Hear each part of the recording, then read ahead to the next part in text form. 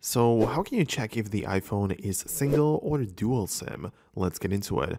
First of all, some of the newer devices like the iPhone, the latest one, the 16 Pro, whatever, those are dual SIM by default, but as the devices are getting older, you may be less and less sure whether or not you support it. However, the iPhone has never had a physical slot with a double SIM, so you can physically put a maximum of one SIM card inside of the iPhone.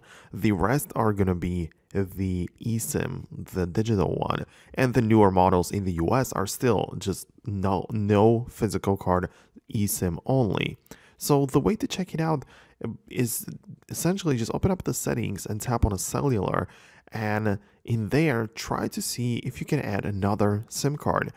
As you can see right there, I might have one currently added onto my device, but if you still have the ability to just add more, then of course you have a dual SIM iPhone.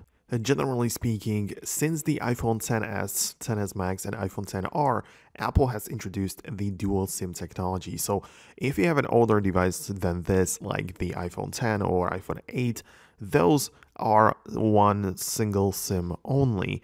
And the newer devices past that are going to be double SIM or dual SIM, but it depends whether or not you have to put one physical in and the other is going to be eSIM, or even the iPhone 15, I believe, is just eSIM only in the US. So these are the options.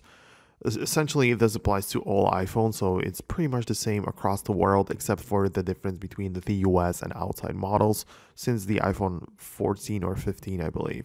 So that's it. If you have more questions, go ahead and leave them below. Thanks a lot for watching, and I'm going to catch you in the next one.